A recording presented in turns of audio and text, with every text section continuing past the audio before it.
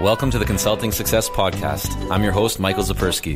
In this podcast, we'll dive deep into the world of elite consultants, where you'll learn the strategies, tactics, and mindset to grow a highly profitable and successful consulting business. Hey, it's Michael Zapersky, and today I'm very excited to have Subir Chowdhury joining us. Subir, welcome. Well, my pleasure to be here. Thank you for inviting me. Yeah, so for those who aren't familiar with your work, just take a moment and explain what you do. Yeah, I literally wear so many different hats, but my major thing, what I do day to day, is basically a management consultant. I help all types of organizations, from Fortune 100 companies to all the way to a tiny little hospital, all types of organizations in process improvement and quality. And literally what it is basically I make the organizations more effective. And by doing the process improvement initiative, we literally save billions of dollars to different types of companies. Right. And I was going to say, you're known as a real thought leader in the quality and Six Sigma movement. You're also the CEO of ASI Consulting Group, where you've worked with and consulted for organizations like Bosch and Kia, P&G, Xerox, many other Fortune 100 companies that people would know of. But before we kind of explore where you are today, I want to take everyone back and really understand, how did you get actually into the business of consulting? It's kind of weird the way I came into the consulting, and let me tell you a little bit how. So basically, I graduated from Indian Institute of Technology, which is kind of IIT in India, one of the most prestigious schools in India, in aerospace engineering, and in 1989. And after I graduated in aerospace engineering, and I lived, my first job is in Apple Computers in Bangladesh, in Dhaka, Bangladesh. And so over there, Apple is just entering the market, and nobody literally knows how to even use the Apple computer because they are just entering the market in 89 in Bangladesh.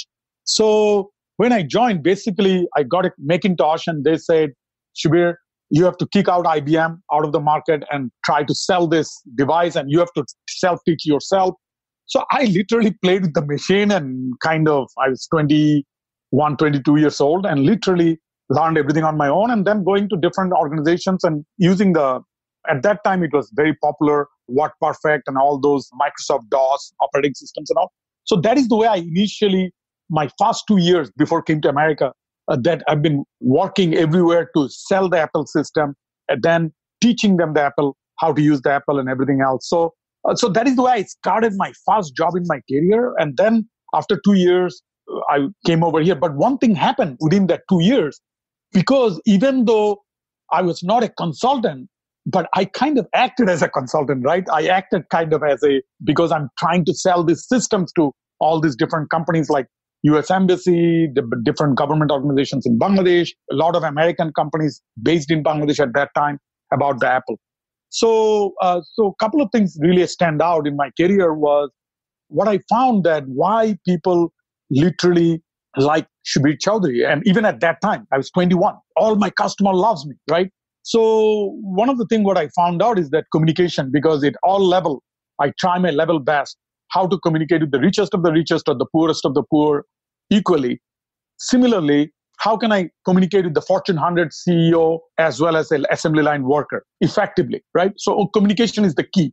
So that is the one thing I found out, even though without knowing, but I kind of parked in my brain that this is the one thing I kind of enjoyed, dealing with the people, advising them, and trying to. So that is my experience. Then I have a 2-year gap on a sense that I literally did my master's degree in the US. I came to US in 91, finished my master's in 93.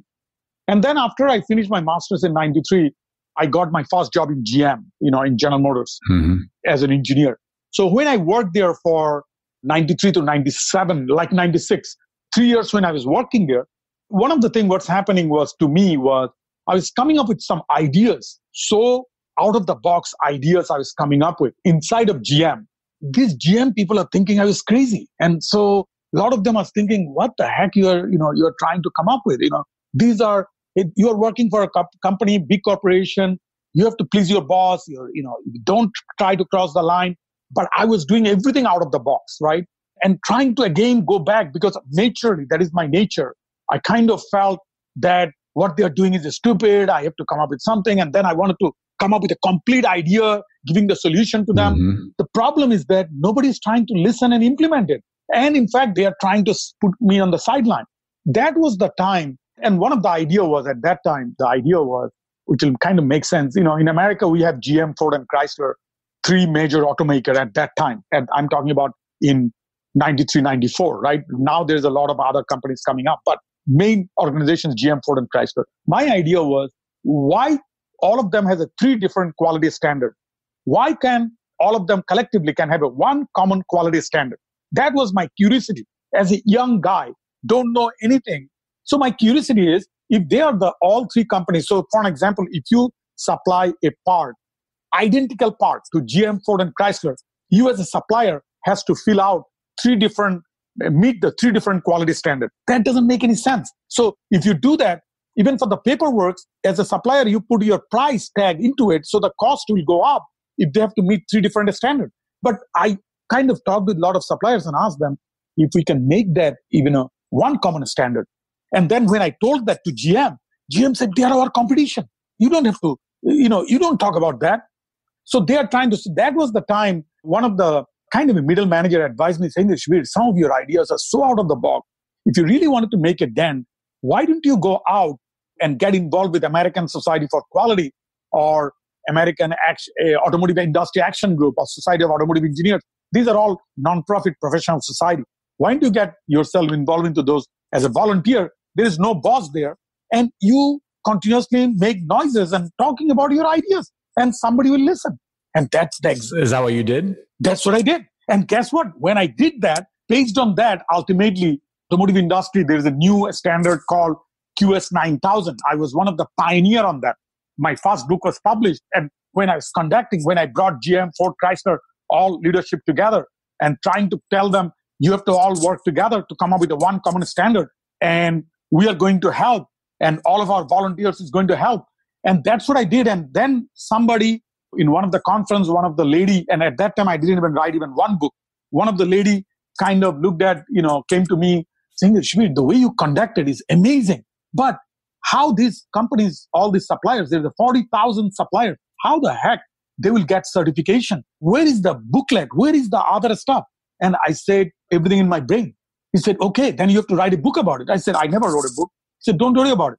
Long story short, ultimately she persuaded me and she became one of my lifetime very good friend of mine.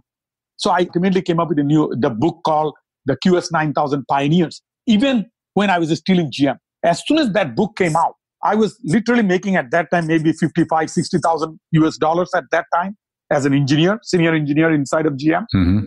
As soon as the book came out, immediately those different companies are calling me and saying, hey, we wanted to pay you $3,000 a day. And the problem is I didn't have a green card at that time. So I cannot even quit my job.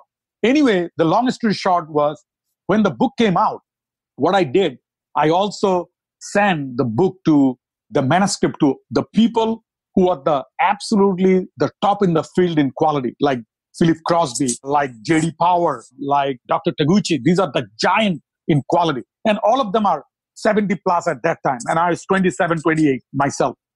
And the good news is not only every one of them, like none of them I knew, but I always believed in American dream. So I just wrote to them. So they didn't reply. I wrote to them again. I didn't give up until they replied.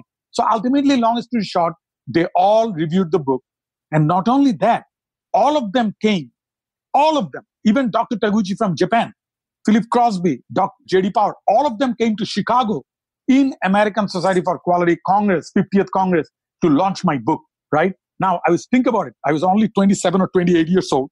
All these people, they spend their own money to come and launch my book. And that is the only book till today is written, which was endorsed by every single quality guru, right? So guess what happened? By the time when they flew in and J.D. Power, one of the iconic figure in automotive industry, saying that what Subir did, he basically made a big dent in the automotive industry to make all of them to have a harmonized one standard. And this is basically his quote is about that he will be the new voice of quality of the automotive industry, right? That's what he told me, right? At that time. So Subir, it sounds like that on the back of everything that you just went through, which is there's so many lessons in there that I think that we could pull out, but that's really, would you say that's what led to your first consulting client? Yes. So then what happened after the book came out, then even not only that, then these mentors having a fight to who can hire me, right? All of them offered me job as a consultant. And when I met with JD Power, I still remember the day when I met with JD Power on the day of my book launch for a breakfast. He asked me, he said, Subir, what do you want it to be? He asked me that question. So I said, I want it to be like you. He said, what do you mean by that? Explain to me. I said, you know what is good quality, what is like, you can say what the customer is telling you, what is good quality, what is bad quality. But if I tell you to transform a bad quality into good, you don't know because you are a marketer. You are just reporting what is good, what is bad, whatever the customer told you. But if I tell you how to transform the bad into good, you don't know how to do it. He said, no, I don't. I said, guess what? I wanted to be known for that. He said, great idea. So he said, then what the hell you are doing in GM? I said, I cannot quit right now. He said, hey, Subir, look, as soon as you can legally quit, immediately quit and you start your consulting because look how much demand you already created. So, the good news was that was the same time because of my book and all the recognition I received. Based on that, I received instantly and kind of a instant green card through the US Congress and everything. So as soon as I received that, then immediately I quit. I joined my organization, which is founded by Dr. Deming and Dr. Taguchi, was the founding father. And they were initially, I joined the organization, it stands for American Supply Institute, which used to be a nonprofit organization. Within 2 years of joining the organization, I transformed the organization so much, basically said, the board of directors saying that, Subir, you are running this as a big for-profit, big consulting. I said, yes, that is my dream. So, and that was the time I wanted to even quit and start my own company. And that was the time all the employees of this nonprofit wants to join me. So that was the time I made a deal saying that, okay, let's just start this ASI consulting group. I still kept the name ASI. So I'm one of the majority of the owner of the organization. And Subir, a question for you here. Do you think, going back to when you were launching your book and you sent the manuscript to, as you call them, the gurus, kind of the well-known authorities in the industry, if you didn't continue to follow up with them, what do you think would have happened? Do you think you still would have had the same outcome that you ultimately had? Nope. See, I think the most important, one of the things, and in fact, in my talk to you, I'll discuss about it, that one of the things what I learned is that always any consultant profession, not only consultants, anybody, any human being should think about in their mind, anybody can be reachable. Any human being, another human being, doesn't matter what their successes are. Mm-hmm. And anybody can be reachable. And once you have that mindset, right, then what do you do? Because you have to have that strong mindset that anybody is reachable. Once you have the reachable target, then what do? You continuously knock their door and you never give up until that door opens. So guess what? Even like JD Power or Crosby or Taguchi, they didn't know me. They are saying, so JD Power, they didn't reply initially. How many times do you think it took you to actually reach out? At least like in some of these people, like maybe 25, 30 times. Now, someone might be listening going like, well, but Subir, I can't do that. I would feel like I'm a nuisance. I would feel like I'm too pushy, that I'm too salesy, that I'm making myself appear as desperate. So yeah, what's your mindset around that? Because I want to know what separates the mindset that you had that obviously is so powerful from those who create reasons not to take that consistent action. Because the reason is that because when you have to have the conviction, that value proposition you are bringing in. So for an example, all the successful people, they wanted to see what you are trying to bring to the table. So if you bring something unique to the table, if it creates a value to other organization, or if it creates value to not only to the organization, plus also to other human beings, then successful people will notice that. So even if they tell me, so every time they ask my background, I said, that is a wrong question. You are asking a wrong question. You should ask me what I'm bringing to the table. I told them that, right? So then they said, okay, what you are bringing to the table? I said, okay, you can be the best in your field, but this idea didn't come from your brain. It came from my brain. And I wanted to validate with you. Can you give me some advice? So the real issue is that when you are trying to go, so even today, when I go, even after all my success, even if I go in front of the client, even today, after all the Fortune 500 client success and everything else, is still any client I meet. It can be a $250,000 client or it can be a $50 million client. Any client CEO when I meet, first thing I ask them, what is their number one pain? Not my pain.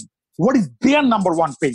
And I become very truthful and tremendously thinking if I don't know it, if I don't get it, I continuously try to understand it better. If I feel that I cannot add value, I said, you know what? That is not my expertise. I don't want to be part of this. The real issue is, even in consulting profession, I always talk about to the young consulting professionals. Consulting profession problem is 99.99% of the people, 99.99% of the people, they just try to sell their service.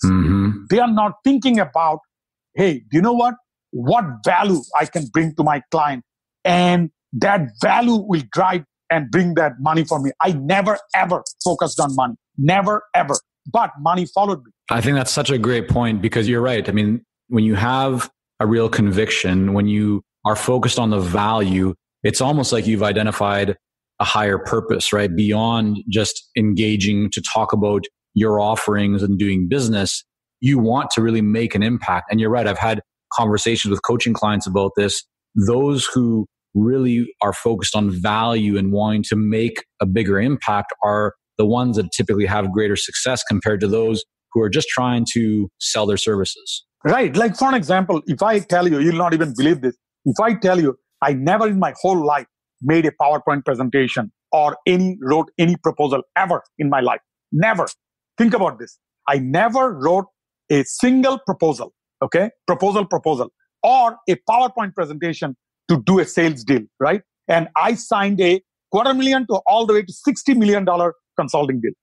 Think about that. One client, $60 million, 60, right? My company, right? Competing head to head with the big partner organization. And in one time, the one I owned the $60 million contract, my competition, whoever submitted, these are all big 5 consulting firms, their price is half of my price.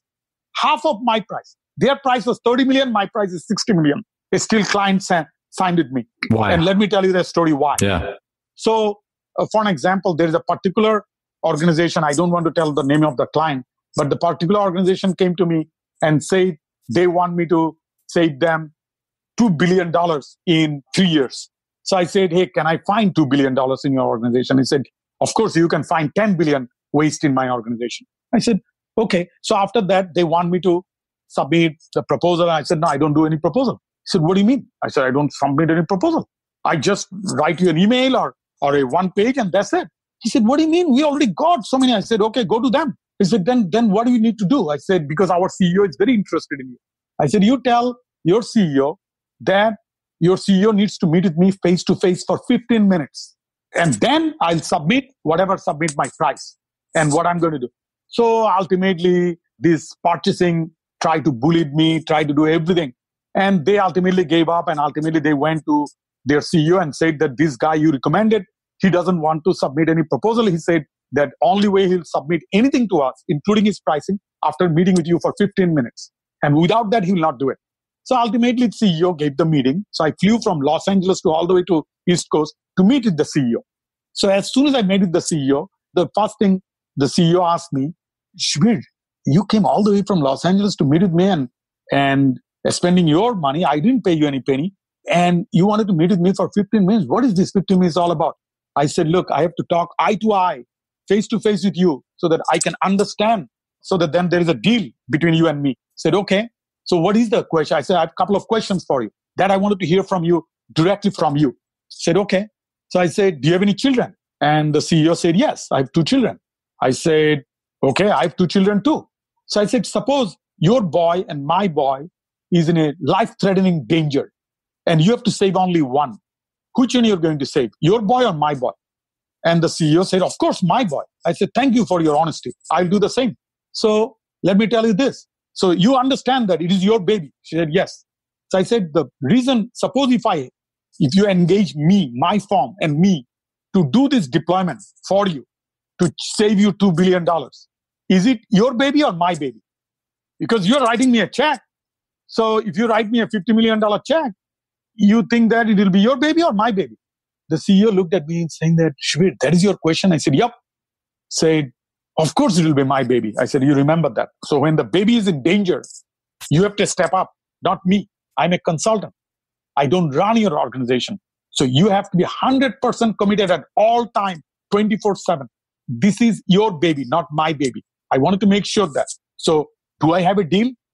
And the CEO looked at me saying that, of course. I said, okay, my first sentence of my proposal your purchasing is looking for would be the CEO of this organization said to me that this deployment would be hard baby. Said that will be my first sentence. So you remember that. Now, if you saying that you are going to write that, I said, yep. I said, do you have any problem? Because that's what we agreed. Today, at this time, on these days.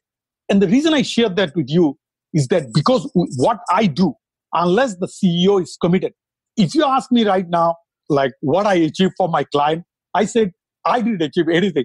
All the credit, 100% of my client credit is my client's credit. So, but what I do, I share this story. Now, this is the funny thing. Ultimately, I own that contract. And 2 years later, this CEO sat with me and told me when my purchasing came to me and said, hey, Subir's price is 60 and his competition's price are 25 and 30. Why you are choosing Subir? Do you know why, Subir, I chose you? Because you mandated that it should be my baby. Now your competition did not mandate it is my baby. So guess what happened? I thought they didn't even request for a meeting from me.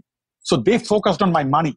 You focused on me and my success and the value. Ultimately, that client, I saved them $3 billion in 18 months. Think about this is very interesting. I have a 3-year contract to save $2 billion. I saved $3 billion in 18 months and wash my hands. Think of what that tells you.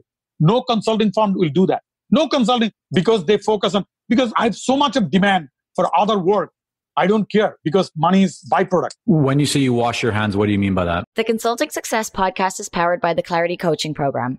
If you'd like to work directly with the Consulting Success team and receive personal coaching and support to optimize and grow your consulting business, marketing, and revenue, visit consultingsuccess.com to find out more and apply. That means I'm done with them. Basically, think about this.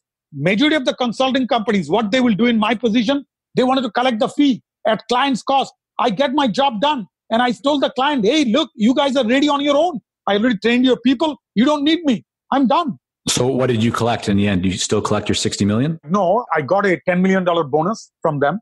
So, which is a pretty good bonus. So I collected almost maybe 45 million. Okay. And how did you get to that number? What was that initial even 60 million based on? Based on the saving of that $2 billion.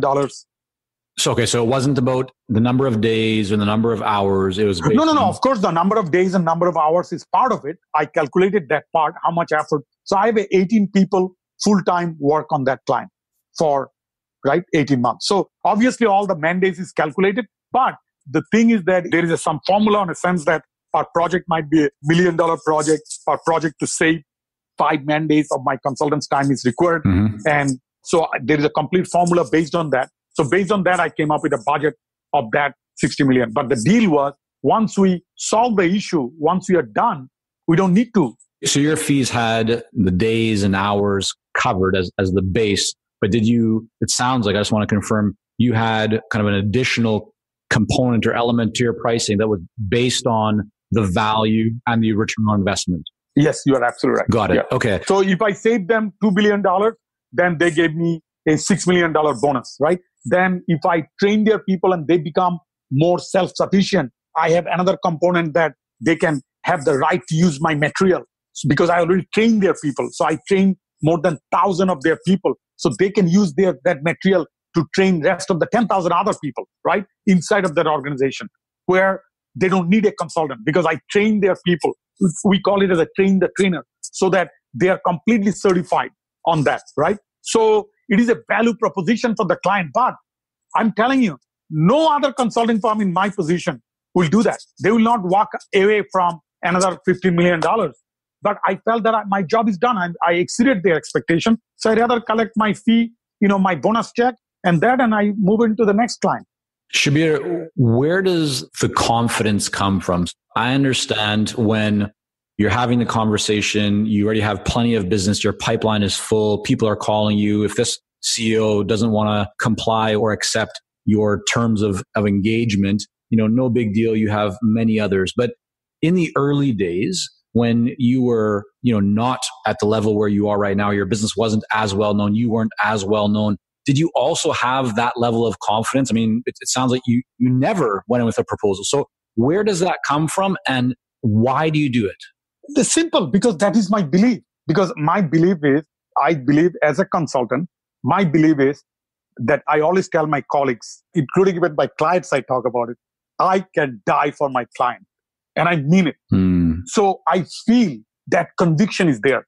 So even this $10 million depending on the size of the client, when that saving number is done, when I bring my team, I just tell them, hey, look, before you guys fail, just buy some gun and kill me, okay? That's what I tell them. I'd rather die because I cannot fail, right? So the conviction is so strong, right? So even a lot of the time I push my clients so hard, right? And they just try to slow me down.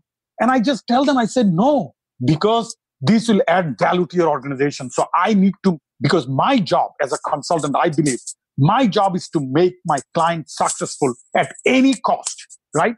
On ethical way, not unethical way, ethical way, right? So ethics is an absolute foundation, right? And that conviction is there. So even when I was nobody, like I was just starting my career, I still have that conviction. I have that. So I try to reach out to the customer and tell them. The other thing is that one of my very good friends, he's also one of the world's number one leadership coach, Marshall Goldsmith. He's 20 years senior than me. So when I was 27, he's 47, right? He's 20 years older than me. So we became a lifetime friend. So when I was in that age, I reached out to Marshall and I asked him an advice. He basically said to me one thing so profound that changed my life. He said, Subir, the difference between a absolutely consultant the client remember for life versus thousands of other consultants is they believe in themselves so much. The only thing they tell the client is the truth. Even if the client is so upset, still they tell the truth. So you might be humiliated. You might be thrown out. You might be, and very honest with you, at the beginning of my career, I was thrown out. I was kicked out. But at that time, I still telling the client, sir, you're doing a mistake. I'm sorry I could not convince you. I know you are throwing me out, but I'm just letting you know. Even if you come back 3 months from today, 6 months from today, or 2 years from today, I'll still die for you. Please remember me. When you fail, you please remember me. You come back to me. I will still try to give my life for you because I wanted to make a difference for you. So and so I had that. Like I was kicked out. Literally, I was thrown out of Korea from Hyundai, from Korean automaker. Literally thrown out. I was maybe 31, 32. Thrown out. And then 6 months later, the chairman of the board, Hyundai, said, I want Subir. Nobody else. So I said, my price became triple. He said, even if your price is 5 times, I still want you. Then I went back. 15 years, they are my client, and rest is history. I put them in the America's map. I made them one of the best in quality. They used to be one of the worst in quality. So the point I'm trying to make is that when you do as a consultant, as a profession, your goal should be that you understand my passion for it, right? I die for my client, and to be very blunt and honest about it. And if you don't know, I always talk about it. Majority of the consultants, even not only the consultants, also the senior leaders, number one disease is pretend they know something. I'm a consultant is that if I don't know something, I say I didn't understand this. And sometimes they said, what the heck you are talking about? You're one of the world's top experts. I said, people tell me I'm one of the world's top experts. That is people's problem, not my problem. I didn't still understand it.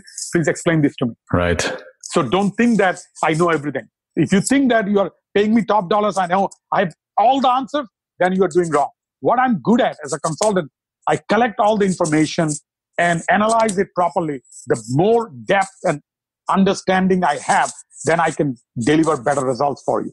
So that is also important, that you need to be also very humble in front of your customer, right? You cannot come in. So even after writing 15 books with several bestsellers and everything else, even today, when I go in front of the client, I try to tell them I'm the dumbest guy in the room. To a consultant like the Fortune 100 CEO asked me, saying that, what are you talking about? You're paying you so big amount per day. You are telling me you're the dumbest. I said, yep. I said, do you know how I got lucky? He said, how you got lucky? I said, I was so fortunate. I was working with your competition, with the other industry, all types of stuff. They enriched me so much. So I'm trying to share with you all of the knowledge I collected from different clients to share with you so that you can become more successful. So you are 10 times more smarter than me. Subir, I want to dig into one thing here for a moment because I want to add as much value as I can for everyone, and everything that you're sharing. First of all, thank you, because I think there's just so much value and golden nuggets here. it sounds like from an early age, you had the conviction, you had the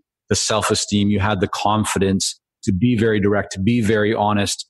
There's some people who don't, right? There's some people who struggle with that, who are listening going, yeah, I get what Subir is sharing with us, but I'm not confident to that level yet. I don't feel, I'm concerned that if I'm very direct, or if I engage the same way, that I might get thrown out, or there are all different things that might be going through people's head right now. So for those who maybe it doesn't come as naturally to, what would you suggest if you had to offer a piece of advice that could help someone to create that type of relationship? Right. Read more books. Every single day, make that as such a habit to become a good consultant. Any book. I'm talking about any book. Read even fiction book more than even non-fiction book. Okay. The reason is that because read poetry, because that brings the empathy. That fiction teaches you empathy. Okay. So read those type of books, because so you can empathize with the client, more. Read. So the more you read, I strongly feel that any good consultant should read at least 2 to 3 hours a day. You have to figure it out the time. That's number one.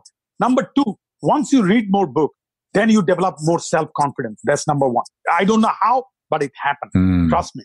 Any book you read, your self-confidence will go up. Not overnight, but over time, you will develop more self-confidence. Number three, communication. Spend more time how to become a good communicator. Problem with the consulting field, almost 80% of the consultants I meet, they sucks in communication. When I mean by communication means it's not about the polished discussion. Don't think that I'm the polished guy. It's not like that. I'm very authentic guy. Not necessarily like, look, I still have my own accent, right? I was originally born in Bangladesh. But it's still why the client loves me, why client wants to hear. Because I'm very genuine. Be very authentic, completely authentic. So if you are fearful, let the client know you're fearful. That is the authenticity. So think about it. Even myself telling I don't know. So what the heck? I don't have any fear.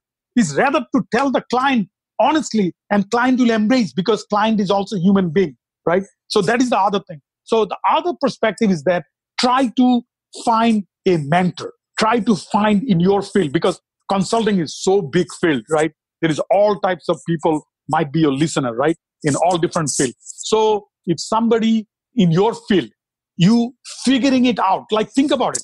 I didn't have any clue JD Power is going to ask the question. But when he asked that question point blank, then Subir, I need to know who you want it to be 10 years from today, 20 years from today, how you want it to be known. So I told him, looking at his eyes, I said, I don't want to offend you, Mr. Power, but I wanted to tell you the truth.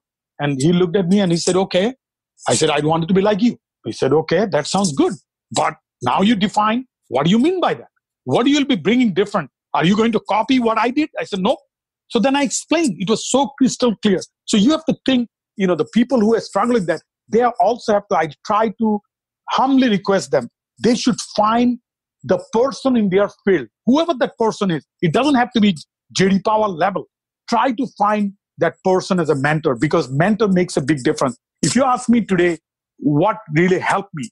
Because I saw, nobody advised me. I did it on my own curiosity, because I was very curious and I was hungry for knowledge. So what I did, I went to Dr. Taguchi, JD Power, Philip Crosby, and I was so hungry for knowledge. They gave it to me for free. Think about it. Like right now, if I find any young person who are like early 20s or even early 30s, they contacted me and say, and obviously they have to knock the door 10 times. On the 11th time, I'll say, okay, buddy, I got it. Hey, no problem. I wanted to talk to you. No problem. So if they really pass that, if they want my help, absolutely. I mentor a lot of the other young kids. So I strongly feel that other professionals who are struggling on that level, they should find a right mentor whom they wanted to be, right? And try to develop the relationship. Because without that, you cannot become a consultant just sitting in your room. You have to become consultant to talk all types of people. So think about it. Even when I've been walking on the street or whatever, I meet with somebody, I'm just talking to them, talking about my ideas with them, sharing the ideas. Even if they tell me I'm the dumbest guy, that's okay, because I have a thicker skin, because I'm a consultant. So when I go to big corporation, there's a lot of internal politics, right? Lots of politics. But everybody likes me. Why? Because I'm basically talking with them and having the relationship because I have an effective communication, right? I spend more time. If I go to any manufacturing organization, typically first request I make to them, I wanted to spend more time in the assembly line. I wanted to go there and check out their manufacturing line. And client is shocked. What do you mean by that? I said, that's what I mean. So I said, no, I don't need the company CEO. I'll be myself there. So I took my team there and have some body discussion with the assembly line worker. And once they feel comfortable with us, they give us all the secret. They tell us what is not working. Then we can focus on that, right? But if I didn't have that communication skill, if I have that ego, I'm Subir Chowdhury, I'm only meeting with the CEO, I don't go to the lower level, then I cannot be effective because it's the conviction of the value to the client. So I strongly feel that, just to sum it up, I think number one thing would be you have to be very authentic and you have to read a lot of books. And then you also find a mentor, a person that you admire. You feel in your field one of the best. Now, the question would be, if you think, hey, Shvi, that person is not reachable, absolutely will be reachable. Anybody is reachable. One day I was living in Michigan. This is 10 years ago. I suddenly dreamed that I wanted to do some real estate deal with Donald Trump, right? I'm talking about 10 years ago, right? Obviously, I reached him out. I don't do any real estate deal there. And ultimately, no answer. Finally, I got the answer. They said, okay, he doesn't want to sell me the land. And I wanted to buy the land from him in Los Angeles. And he said, no, I can only buy home from him. And because he doesn't sell land. I said, no, because you cannot build as good quality as I can. So you sell me the land. So ultimately what happened, 3 years of negotiation, ultimately I end up with, he gave up and he sold me the land. And later on, 5 years later after that, he came to my home to check and told me that I did the best home I built in his community, even better than what he built. And he said, no, you're right. And after that, after he became president, with his son, I did 2 more deals. And why I'm sharing this? The reason I'm sharing this is anybody is reachable. Anybody. Question is that how strongly you want them to reach. So I have a situation, at the beginning of my career. I'm talking about when I was 28, 29. I have a situation. I went to a senior leader. He gave a speech in a public speech, okay, in a public place. And he gave the speech. And I started the client so much. And I noticed there's 2 or 3 things he said is not true. So guess what I did? After his speech is over, I somehow to excuse myself to go in front of him for 2 minutes. I just went to him and I just said that, sir, some of the 3 points you mentioned, your company doesn't practice that. And I have the data to show it to you. He was so shocked. So he said, okay, because he's in front of the journalist, he said, okay, give me your card. I'm going to see you after I'm done with this guy. So then he invited me. I went there. I talked with him. And he was so shocked. He said, young man, you have this? I said, yes, sir. This is my data. He said, do you know what I want you to do? He's so good. I'm so impressed. I'm going to invite you to come to my senior leadership team and to present this. What is your finding? Because you wanted to come to my lecture.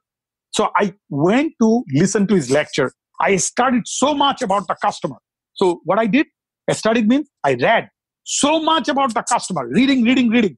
I found out what is their weaknesses and some of the things are not matching on his presentation. His presentation is prepared by his subordinate, right? Somebody prepared. And he is giving all the good thing.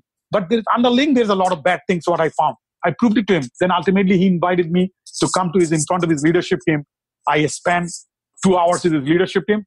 At the end of the day, I end up with a $10 million contract. There we go. Well, Subir, there's wonderful lessons in that and throughout everything that you've shared here today. I really want to thank you for coming on. But before we end, I want to ensure that people can learn more about you, more about your work, more about what your company's up to. So where's the best place for people to go? The best thing would be, they wanted to know about, and I have lots of free information, completely free, a lot of videos and everything, and a lot of articles, is SubirChowdhury.com, as I spell SubirChowdhury.com. So SubirChowdhury.com, or that is my personal, or my company information is about ASIUSA.com. A for Apple, S for Sam, I for India, USA.com, ASIUSA.com. You'll find everything about it, or you just simply Google my name. Yeah, we'll have everything linked up in the show notes. But again, Subir, thanks so much for coming on. Oh, my pleasure. Thank you. Thank you for joining us on this episode of the Consulting Success Podcast. For more episodes and to subscribe, rate, and leave a review, head on over to iTunes. And if you'd like to develop consistent lead flow and a highly profitable consulting business, learn more about our coaching programs at consultingsuccess.com.